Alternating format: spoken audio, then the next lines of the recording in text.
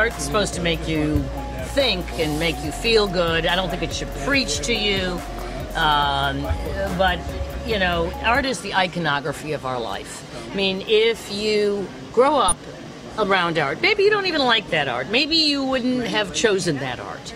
But because you lived your life in front of those pieces of art and around those pieces of art, when your parents give them to you, take them, because it brings back so many memories. So art helps create your whole environment and helps enrich your life, and it helps stimulate the mind.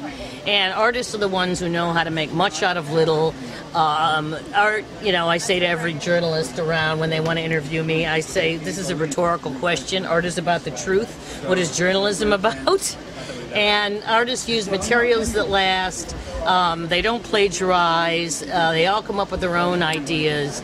So they're really quite, and the artists are the forethinkers of their times. What artists create today comes to be what happens in the future.